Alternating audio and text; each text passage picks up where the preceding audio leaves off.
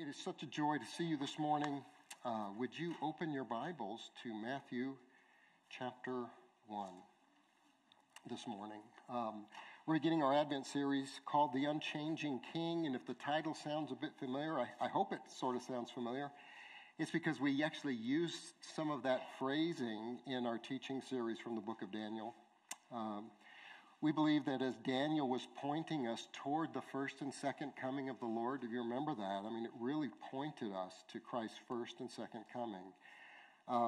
We thought that theme of the unchanging King would be appropriate to focus on during the Christmas season, to see how he had promised the coming of the unchanging King. And that's what we'll look at today. How he fulfilled his promise in bringing the unchanging King to us. And we'll talk about that next week. And then we're going to talk about the promise of the unchanging King to come again. And we'll talk about that on December 26th. So please follow along with me as I read what I know. I know you guys are super excited about reading these next 17 verses with me. These are probably, I bet you're thinking, oh, I'm so glad Pastor Billy is going to read the genealogy. I'm so glad. I've been so looking forward to this since January. Well, I hope by the end of the sermon that you'll actually feel that way.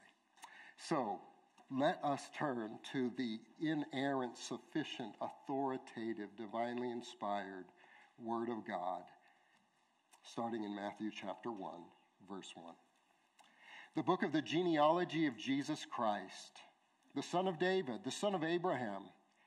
Abraham was the father of Isaac, and Isaac the father of Jacob, and Jacob the father of Judah and his brothers. And Judah the father of Perez, and Zerah by Tamar. Perez the father of Hezron, and Hezron the father of Ram. And Ram the father of Amminadab, and Amminadab the father of Nahshon, and Nahshon the father of Salmon. Salmon the father of Boaz by Rahab, and Boaz the father of Obed by Ruth, and Obed the father of Jesse, and Jesse the father of David the king. And David was the father of Solomon by the wife of Uriah, and Solomon the father of Rehoboam, and Rehoboam the father of Abijah, and Abijah the father of Asaph, and Asaph the father of Jehoshaphat, and Jehoshaphat the father of Joram, and Joram the father of Uzziah, and Uzziah the father of Jotham, and Jotham the father of Ahaz, and Ahaz the father of Hezekiah, and Hezekiah the father of Manasseh, and Manasseh the father of Amos, and Amos the father of Josiah, and Josiah the father of Jeconiah and his brothers at the time of the deportation to Babylon. And after the deportation to Babylon, Jeconiah was the father of Shealtiel, and Shealtiel was the father of Zerubbabel, and Zerubbabel the father of Abiud, and Abiud the father of Eliakim, and Eliakim the father of Azor, and Azor the father of Zadok, and Zadok the father of Achim, and Achim the father of Eliud, and Eliud the father of Eleazar, and Eleazar the father of Mathan, and Mathan the father of Jacob, and Jacob the father of Joseph, the husband of Mary, of whom Jesus was born, who is called the Christ. So all the generations from Abraham to David were 14 generations, and from David to the deportation to Babylon, 14 generations, and from the deportation to Babylon to the Christ, 14 generations. Well, Heavenly Father, every word of Scripture we believe is divinely inspired, including genealogies. And so we look to hear and understand and know better the gospel of Jesus Christ through the genealogy of Jesus Christ. Would you touch our hearts today with fresh hope and fresh faith and fresh peace and fresh rest in what we learn about our Lord and Savior, the King of Kings and Lord of Lords, Jesus Christ. We ask these things in Jesus' name. Amen. Well, I have to admit, I'm always kind of boggled about the songs of Christmas. I love what we sing here, but I'm boggled about the songs we hear out there. And one of the strangest songs to me at Christmas time is the one that says, "All I want for Christmas is my 2 front teeth." I'm always sorry to have to say that to you because now there's a melody that's springing up in a lot of it, so I'm sorry to do that. I'm going to hopefully replace that melody with another one in just a minute, a far more redemptive melody, if you'll just bear with me. You know, it not only has nothing to do about Jesus, it really makes me want to meet the child who only put down 2 things on their Christmas list. Front tooth number 1 and front tooth number 2. I really want to meet that child. I've never seen a child in my 62 years of living mention a tooth, let alone tooths. I mean, come on, kid. You know, you almost want to say, make the most out of this list. Your teeth are going to grow back. You don't even need to ask for that. Come on, you need to strike while the iron is hot. You need to ask for Legos or PlayStations or phones or maybe even a pony, which is, of course, what I always tell my kids. I want to get my grandgirls a pony. That's about how they respond to me like that, too. They just are not very excited about that. But you know, it made me wonder, there's always a story behind things, you know, so it made me wonder, what in the world, what kind of story inspired these lyrics? Well, it was written in 1944 by Donald Gardner while he was teaching music at a public school in New York. He taught 2nd grade students, and he noticed that most of his 2nd grade students were missing their 2 front teeth. So that inspired him to write the song, and I'm thinking that it wasn't so much the children who were really wishing that they get 2 front teeth for Christmas, as much as it was Mr. Gardner, the music teacher, who was wishing they had their front teeth so that they would be singing more songs than whistling songs, right? So that they could actually say Merry Christmas and not Merry Christmas. So do you see where that was the whole background behind that? But then I thought a little bit more about it. If we had something missing that was staring us in the face every day while we looked in the mirror of our lives, we'd probably be asking for that empty spot to be filled too. I think you know now that I'm not talking about teeth anymore. I'm talking about your hearts. As you think about the last 13 days before Christmas, 13 sleeps maybe before Christmas, what's missing in your heart right now? What's the source of any emptiness that you're just longing to be filled? You would just love it if this sense of emptiness and sorrow and missing and longing could be filled.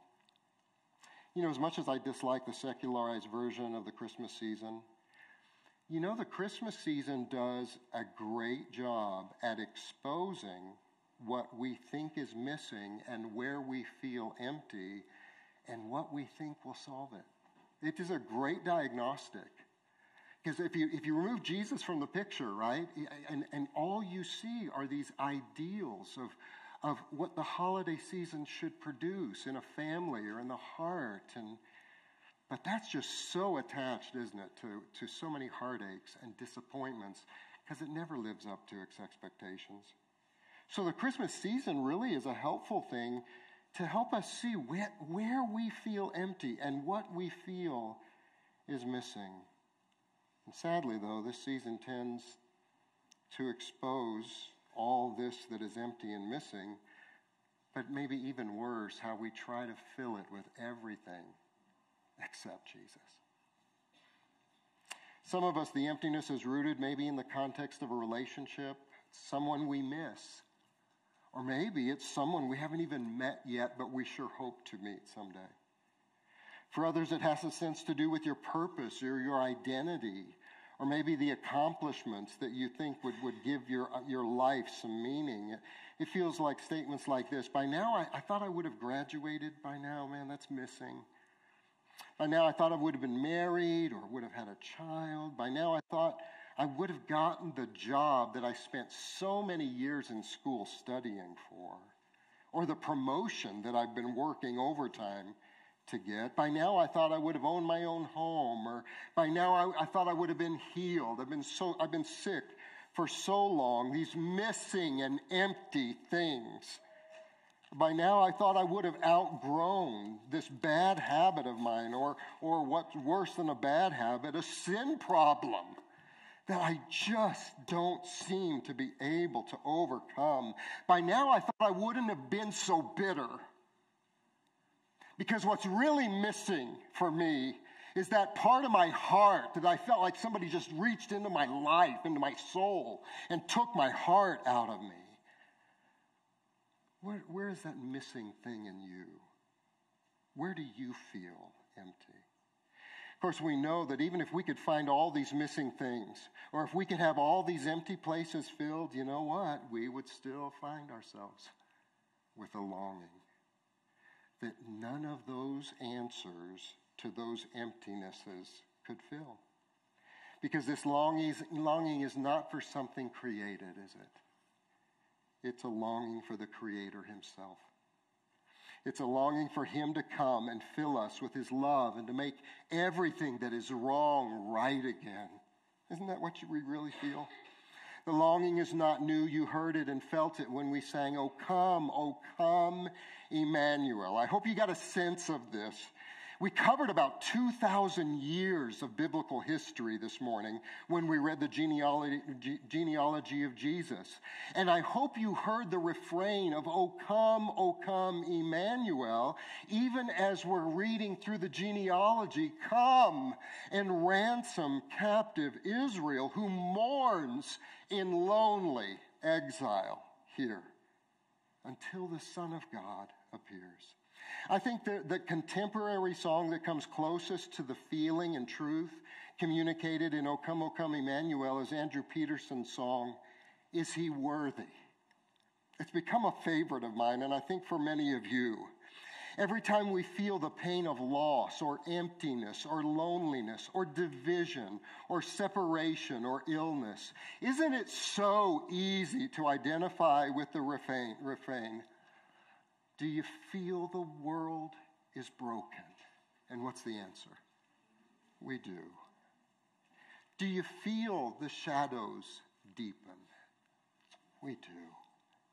We could very easily sing that song with every generation mentioned in Christ's genealogy. When it mentions that Abraham's son was Isaac, we remember how many years they waited for Isaac to be born and how many sins they committed along the way. And don't we want to sing with them? Do you feel the world is broken? Oh, we do. When we come to King David and consider the adultery and the murder he committed along with the path toward being the father, along the pathway of being the father of Solomon, don't we want to sing, do you feel the shadows deepen? Oh, we do. And yet with all the sinners that are listed in this genealogy, and in spite of all the sins they committed, don't we see in generation after generation God's faithfulness to keep his promise to send King Jesus to save us from our sins in spite of this 2,000-year pathway of sinfulness and disobedience and covenant breaking? And that's where the lyrics of the song change for us, isn't it? Do you know that all the dark won't stop the light from getting through? Come on. We do. Is all creation groaning? It is. Is a new creation coming? Come on, y'all. It is. Is the glory of the Lord to be the light in our midst? It is. Is it good that we remind ourselves of this? Yeah. Oh, yeah. Forget it is. Yes. Yes, it is. And that's why we need a genealogy for Christmas. So that's where I got the title from. I'm sorry, I'm just such a goober. All I want for Christmas is a genealogy?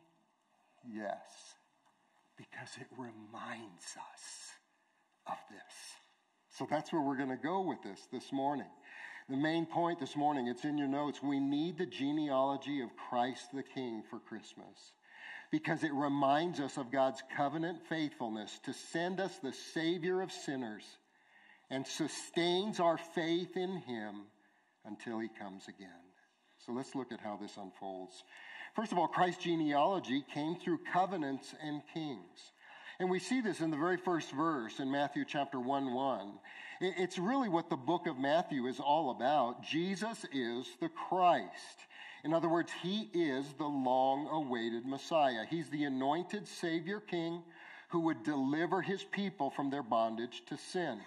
And to prove that Jesus is the Christ, Matthew is going to go on to show how the Christ had to be the long-promised son of Abraham. So you see that in this very first verse too. So Matthew, inspired by the Holy Spirit, is just laying a table for what the rest of the book of Matthew is all about. God made a covenant promise to Abraham that said that it would be through faith in a son who would come through the family tree of Abraham, that people from every ethnicity on earth would be blessed with the gift of salvation. So, come, Emmanuel. If you're going to bring salvation, if that's what it means for the son of Abraham to come, we can't wait for you to get here. And so that's why we're going to see that Christ's genealogy goes back to Abraham. Even more, Matthew was written to show how Christ was also the long-promised son of David, meaning he would come out of the family tree of David. Only Christ could be the King of Kings who would rule over all creation, and only Christ would be the one whose kingdom would never end. There really is only one person in all of human history that could fulfill the demands of this genealogy, and it is Jesus Christ. And I hope to show you a little bit of that this morning. So let's start at Abraham. Christ's ancestry is traced up to the royal line of King David, and then from King David you see those who descend from him up into the birth of Jesus. So we could say that Christ's genealogy is a summary of the primary gospel storyline of the Bible. This genealogy is presenting us with Jesus' family tree up until his birth, death, and resurrection. And then inviting people to become a part of his family tree through faith in him, faith in who he is and what he did on the cross. So I don't want you to get past this family tree without also asking, is your name in this family tree? This is the line up to Jesus. Jesus comes, he's born of a virgin, he lives a sinless life, he dies a substitutionary death, he rises again to prove the sacrifice was accepted, and now all who put their faith in him become a part of that family tree. So this genealogy has implications that affect us today if Jesus is your Lord and Savior. Matthew takes what the world would have considered to be an insignificant family line, and he organizes really all of human history around it. We talked about that. All of history, all of redemptive history finds its answer in Jesus Christ, both in his first coming and his second coming. All of history is not built on Republicans or Democrats or Russia or Iran or China or the United States. These are pawns in the story. All of history is about God coming to save sinners from the judgment their sins deserve and getting all the glory for it and giving us all the joy. That's what history is about. Is your story part of that story by putting your faith in Jesus, the one who all of this genealogy was pointing toward, and the one who now saves people to bring them in to his family tree? Listen, genealogies were of critical importance to the Jewish people because because of who they descended from had a direct impact upon their lives. It's not like today where people just like to kind of know their genealogy out of curiosity. It's a great thing, not a bad thing at all. I think some people are doing it to try to find some purpose or some identity rather than it being a necessity. But y'all, this was a necessity in the life of Israel. And let me explain a little bit why.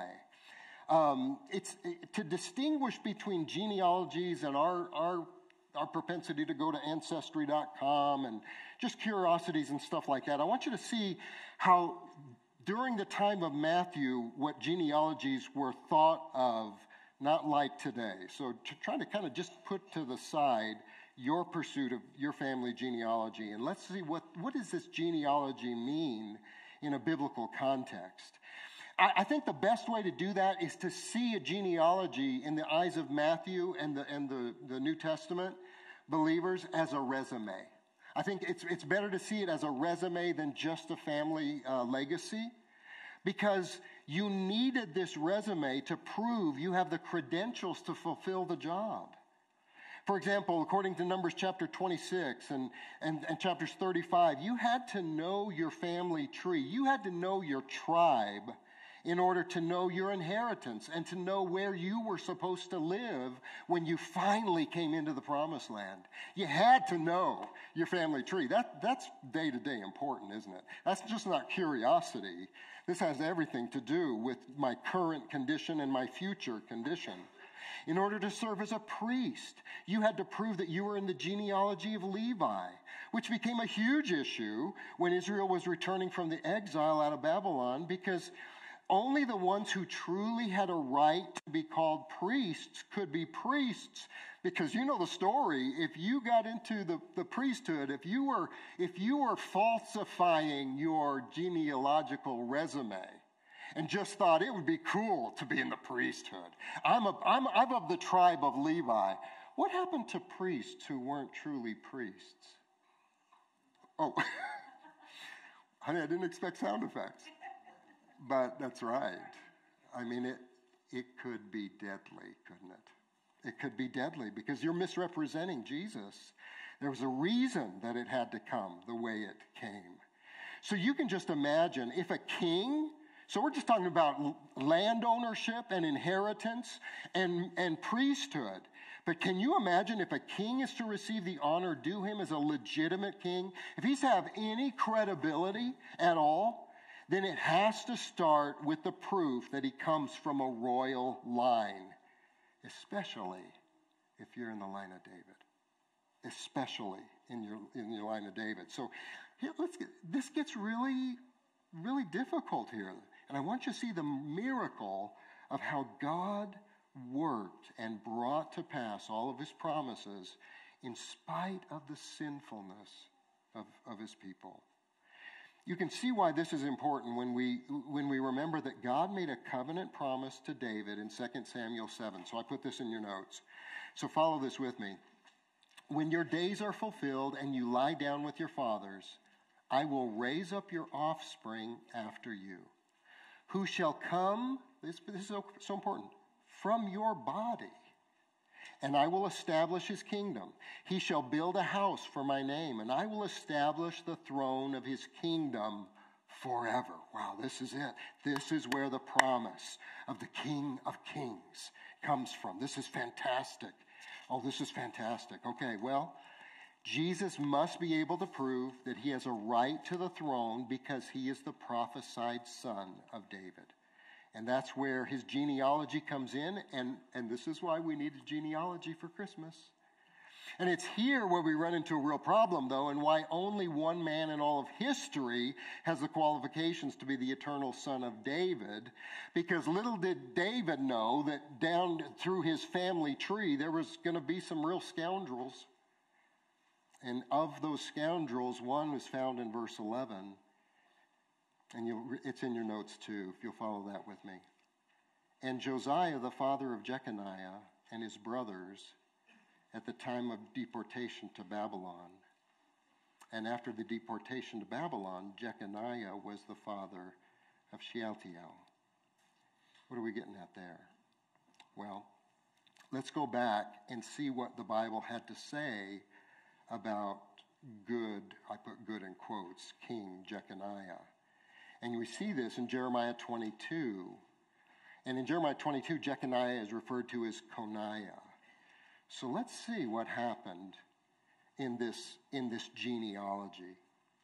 Starting in verse 24. As I live, declares the Lord, though Coniah, the son of Jehoiakim, the king of Judah, were the signet ring on my right hand, yet I would tear you off and give you into the hand of those who seek your life, into the hand of those whom you are afraid, even into the hand of Nebuchadnezzar, king of Babylon. I hope some of these kind of remind you a little bit of the study of Daniel. And into the hand of the Chaldeans. I will hurl you and the mother who bore you into another country where you were not born, and there you shall die. But to the land to which they will long to return, there they shall not return. Is this man Coniah a despised, broken pot, a vessel no one cares for? Why are he and his children hurled and cast into a land that they do not know? O land, land, land, hear the word of the Lord. Thus says the Lord, write this man, Coniah, down as childless, a man who shall not succeed in his days, for none of his offspring shall succeed in sitting on the throne of David and ruling again in Judah. Wow, you see the problem. So wait a minute. So there's a curse put on King Jeconiah that none of his biological offspring can ever sit on the throne of David. And yet, Jeconiah is listed in the line of David. And the other prophecy that God gave to David was that someone from his own body would come to prove that he was in the royal line of David. There's no way this can be solved humanly, can it? There's no way. How is it solved? Well, if Jesus had been the biological son of Joseph, he could have never sat on the throne of David. He would have been under the curse. And yet the promised son of David had to be able to prove that he had a legal right to the throne. So God had to devise a plan by which Jesus would be the legitimate legal heir to the throne through Jeconiah, and yet not be biologically related to Jeconiah or any of Jeconiah's descendants. And that's why Matthew's genealogy ends the way it does. Did you notice how this was the father of so-and-so, and this was the father of so-and-so, and the end of the genealogy in verse 16 says, and Jacob, the father of Joseph, and that's where this father stuff ends, the husband of Mary, of whom Jesus was born, who is called the Christ. But doesn't the eternal King of Kings have to be out of the bloodline of David? Yes. Here's the backstory about that. David had two sons from Bathsheba. In this genealogy, Solomon is the one named, and he was one of the sons from Bathsheba. But there was another one named Nathan. And guess who was descended through Nathan's family tree? Mary. And that's what the genealogy in Luke teaches us. So they're different. Those two genealogies are different. Matthew shows us that Jesus came from David's legal family tree through being adopted by Joseph. So he has a legal right to the throne in that way. And he comes through David's bloodline through Mary's family tree. So he alone is the only one who could sit on the throne of David for all eternity. Oh, wait, there's just one other problem. So how does Mary get pregnant? Miracle of miracles, the virgin birth. And so you begin to see, oh my goodness. Start. Do you feel the world is broken? Oh, we do. Do you feel the shadows deepen? Man, we do. do you really believe that all the dark won't keep the light from shining through? We do. And why is that? Because we needed a genealogy for Christmas. That's why. So all the rulers of this world are not in ultimate control, is it? All the sins of the world cannot stop God's plan to seek and save the lost. Guys, God is constantly at work in the history of the world, regardless of what you see on Fox or CNN or any other place. He's constantly at work. And he's done all of this so that you might become part of his family. That you might be part of his family tree through faith in Christ. Second point is Christ's genealogy includes princes and prostitutes and pagans to show us that salvation is by grace alone.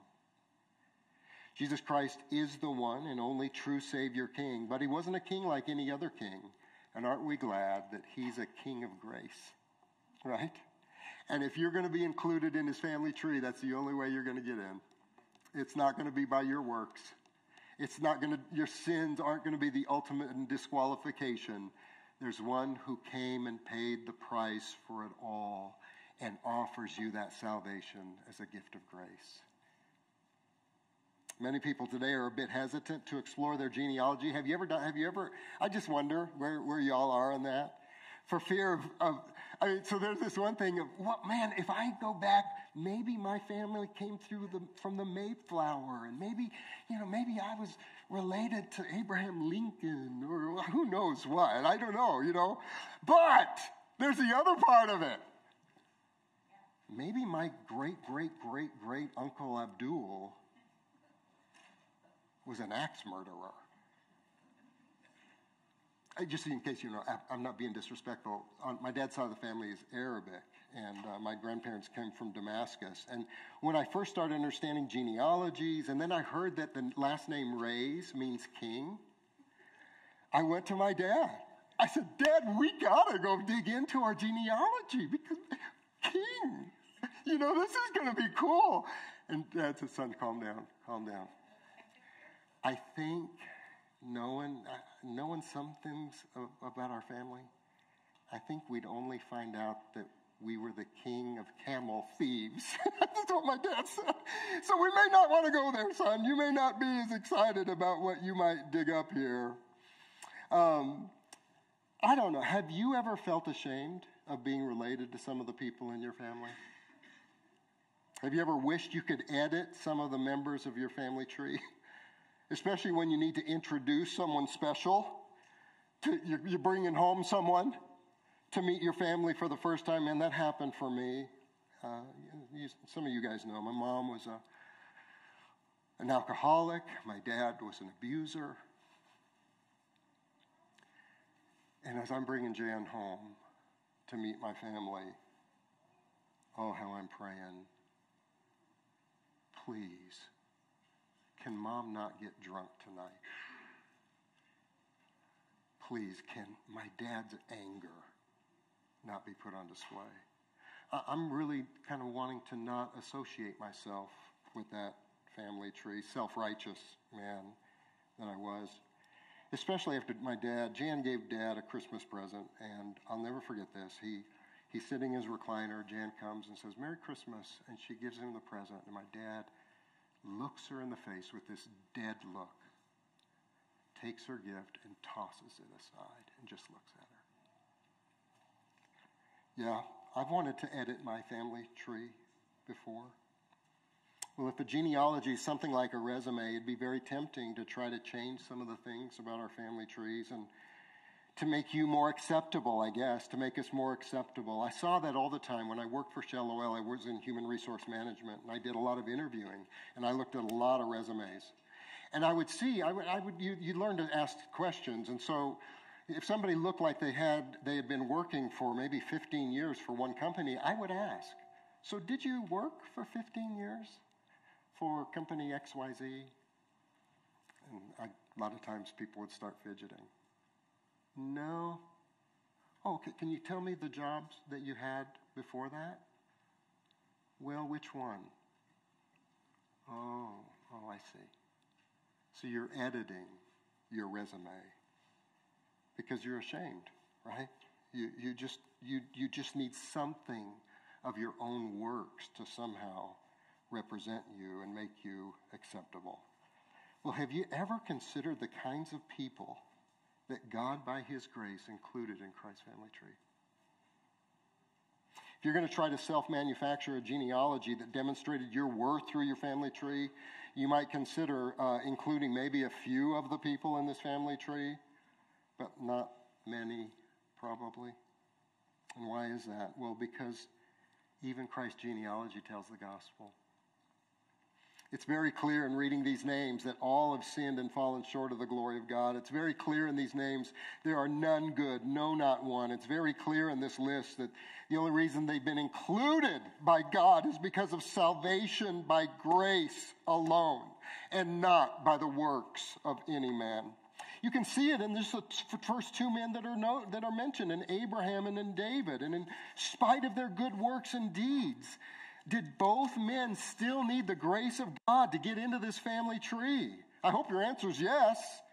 Because they are examples of why Christ came in spite of their goodness. Listen, it doesn't rule out that there weren't redeeming elements and times in their lives. Abraham gave us such a display of the picture of a father who was willing to sacrifice his only son. We get a real picture of that. Oh, but Abraham did some other things too. He lied about his wife to save his own skin and didn't even care of what this might do to her when he tried to pass her off as his sister. And he got tired of waiting on the Lord. I'm so tired of waiting on the Lord. Maybe if I take things into my own hands. And so you know what he did. So okay, let's just call it what it is. Let's have adultery. Maybe adultery will bring the promised child to pass. And then, after Ishmael is born, do you know what he prayed? God, could you just bless this? Could you just bless the works of my hands? Abraham needed a salvation by grace, didn't he? Guess who else does? You and me. That's why all this is there, guys. That's why all this is there. How about David? Oh, my goodness. You know some of his amazing stories. He portrays the gospel in his defeat of Goliath. It kills me how many times that the gospel is not mentioned in the story of David and Goliath, because it's just a gospel story. It's a picture of God's Redeemer, the King, who has come to save his people from certain death. That's what the story's about. It's about a foreshadowing of Jesus. It's not, hey, take your 5 stones so you can kill your Goliath. You know, the Goliath of finances and the Goliath of... Whoa. It's not about that. So praise God for how David illustrated the gospel. But did you notice the way that genealogy represented him? The father of Solomon by the wife of Uriah. Uriah was one of his best friends. I think that gets lost in the story. He was one of David's mighty men. And David commits adultery with his wife Bathsheba. I mean, have you ever been betrayed like that? When I was a junior in high school, my best friend Robert went to Alaska for a summer job. He had a girlfriend named Diana. He said, dude, can you keep an eye out for Diana while I'm gone? Sure. So I'm hanging out with Diana. Next thing I know, she's smooching me. She's smooching me. Dave, the only explanation, I guess I'm irresistible. I just said that because I just wanted to see her face. My wife finds me very resistible. I give her plenty of reason to be resistible. But there's probably nothing that strikes a blow to where there is this unfaithfulness within such intimate relationships. And that's what David did. But he didn't just commit adultery. He tried to cover it up by bringing Uriah home. Go enjoy some family time. Listen, go spend some time with your wife. You know, you deserve it. You've been fighting the battle. Go and enjoy time at home. Hoping that would mean that they would be together, that they would be intimate, and then no one would know. There was no DNA test, right? No one would know that this wasn't Uriah's child. But Uriah had more integrity than David, didn't he? No, sir. No, sir. My fellow soldiers are out on the battlefront risking their lives for the king. And I won't enjoy the pleasures of family as long as they're fighting the battle. Wow. So what does David do? You know the story. He puts a contract out on his life. David, the man after God's own heart, murders one of his best friends. And he's in the genealogy. They were normally just populated with the names of men, but not Christ's family tree. Christ came to save male and female, didn't he? Jew and Gentile. Rahab, known as the harlot. I hope that when we see her in heaven, I hope that it's just Rahab. Awesome! You know, it's not Rahab the harlot. She certainly was a prostitute. And she was a pagan. And isn't that another part of the story? That salvation is to go to every ethnic group on earth. So you see how this genealogy is telling the gospel. And the only way to get in on it is by grace, regardless of the life you've lived. But the story just gets darker. There's Judah, who seemed to have some propensity to do business with prostitutes, including having this incestuous, he didn't know it at the time, he thought this woman was a prostitute. And he goes and he does business with her. Little does he know it's his daughter-in-law. I mean, you guys, do you feel the world is broken? We do. Do you feel the shadows deepen? We do. And both Judah and Tamar are included. King Manasseh turns Israel toward the false god Baal. He sets up idols in the temple. He uses mediums, and he enlists people who talk to the dead. He participated in witchcraft, and here's the worst of it all. He takes his son and puts him on the burning white-hot statue of Molech. If you've ever seen that, Molech's arms are set out like this, and the statue is burned to be white-hot. And children are offered as a sacrifice to this false god. And Manasseh is in this genealogy by grace alone. Do you see why we needed Christ's genealogy for Christmas? Do you see why all the dark won't stop the light from getting through? We do. See, no one was good enough to be included by their works because even their best works were filthy rags. No one was bad enough to be excluded because of their sin, because Jesus paid it all. The last part is this. Christ's genealogy tells us that he gives and preserves our rest and peace. So hopefully you notice at the end there he highlighted 3 sets of 14. Talked about different periods in that 2,000-year history. So did you notice that? That's in the last verse. And if you've been reading your Advent devotional, so good. Sinclair Ferguson. Oh, I would love to grow up to be like him someday. He's such a pastor. And he describes his answer to the 3 sets of 14 is pretty interesting and I think has value.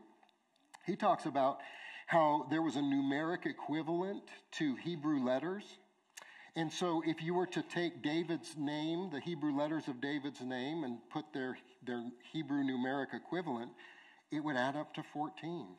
So what he's saying is that the text is essentially saying David, 3 times, David, David, David, to remind us that there's a King David to come who will reign forever. And I think that could be very likely. I think there's another answer as well, probably maybe another application, maybe is a good way to say it. 7's a really significant number in the Bible. It speaks of completion, perfect completion. It points to rest. God rested on the 7th day. Every 7 years, the land of Israel was supposed to rest, to lie fallow. Leviticus 25 talks about the 7th of 7 years, called the year of, you guys know it, Jubilee, right? And what happens in the year of Jubilee? All debts were forgiven in Israel, and all slaves were freed. Well, in Matthew, the 3 segments of 14, I am terrible at math, but I could even do this one, are 6 segments of 7. And in keeping with what the Jews knew about the year of Jubilee, I think it's showing that the promised Messiah, the son of Abraham, the son of David, is the Son of God, who himself is the true and final year of Jubilee. And through him, all debts are forgiven. There's no more slavery to sin. And he is our perfect peace and rest. And that's why Jesus says, so come to me. I mean, hasn't he proven his credentials to us this morning? So what does he say? Come to me, all you who labor and are heavy laden, and I'll give you rest. And it won't be just any rest. It'll be rest for your souls. Eric, you want to bring the team up? It'll be rest and peace for those places that are empty and missing and hurting, and you feel more need than supply. And Jesus will be that rest if you'll turn and you'll put your faith in him this morning afresh. So for some of you, that might mean putting your faith in Jesus for the very first time to be your Lord and Savior. We've really seen that he alone has the credentials to save you from your sins and to give you a new beginning with him. And to give you a peace and rest that is not dependent on your circumstances or on your income or on your health or on your marital status, or it's not on anything. It's dependent upon who he is and what he's done for us at the cross. So could you stand?